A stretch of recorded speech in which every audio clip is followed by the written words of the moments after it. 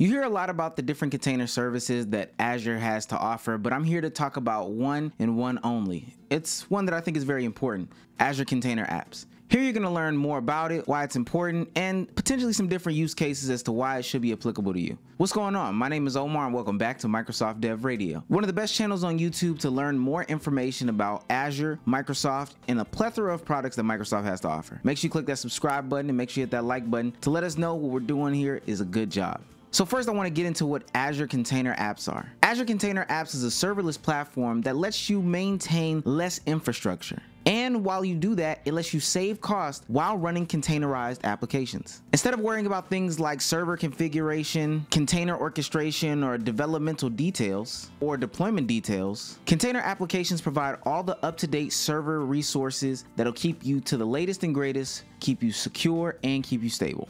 Now let's get into some backstory. Azure Container Apps was introduced at Microsoft Ignite in 2021. It's a serverless container platform, meaning you don't need to manage the underlying infrastructure. It stands as the fifth container service in Azure, following app services, container service, container instances, and functions when they're containerized. Significant developments in cloud-native ecosystem, particularly in storage, networking, service mesh, observability, and security, have made Kubernetes and the cloud-native stack enterprise-ready. However, these advancements have added a level of complexity. While Kubernetes architecture and APIs are standardized and mature, the developer experience is often seen as lacking. To address this, Microsoft positions Azure Container Apps as a platform that lies somewhere in between platforms as a service and infrastructure as a service. Essentially, it offers Kubernetes without the hassle of managing it, making it more of a container infrastructure platform as a service. Two key functions I want to talk about here.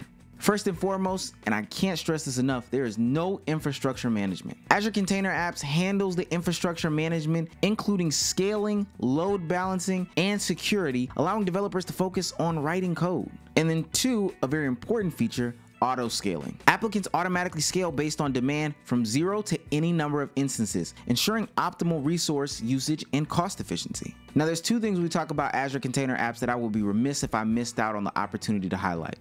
That's Depar and that's Kita. Depar integration in Azure Container Apps provides an optional set of APIs to simplify apps and microservice development. It offers a pluggable model for easily swapping in and out services like storage, caching, messaging, and databases without altering your code.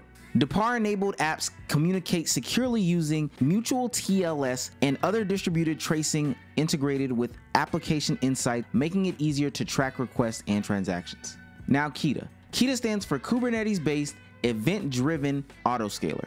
This scales apps based on external factors, like message queue length or any number of custom metrics from Prometheus.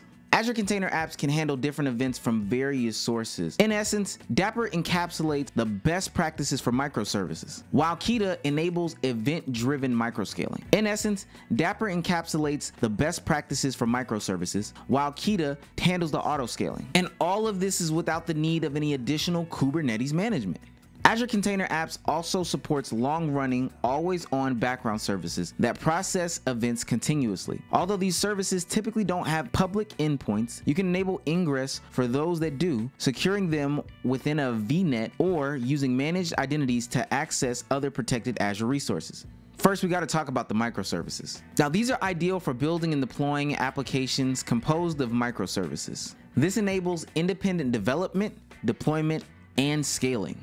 Next, the event-driven applications. This is suitable for applications that need to respond to events for Azure Event Hubs, Azure Service Bus, and other event sources. APIs and web applications. Azure Container Apps are great for hosting APIs and web applications that are requiring auto scaling and high availability. Azure Container Apps are also great for background processing. Things that need long-running, always-on background services for tasks like processing, queuing, and batch jobs. Now, how to get started. First, you want to create an Azure container environment. Set up an environment that acts as a boundary for your containerized application. Then you're going to want to deploy your container. Use Azure CLI, ARM templates, or the Azure portal to deploy your container images from Azure Container Registry or Docker Hub. The next thing you want to do is you want to configure ingress. Set up ingress rules to expose your applications to the internet or keep them private within a VNet. And then next, you got to monitor and manage. Use Azure Monitor, Application Insights, and Log Analytics for monitoring, logging, and diagnostics. Azure Container App is a powerful solution for developers looking to deploy and manage microservices and containerize applications with minimal overhead. By leveraging serverless principles, Kubernetes, and open source technologies like Dapper and Kita, it provides a robust, scalable, and secure platform for modern application development. Whether you're building a new application from scratch or migrating over to a new cloud environment, Azure Container Apps offer the tools to simplify your life and your journey forward.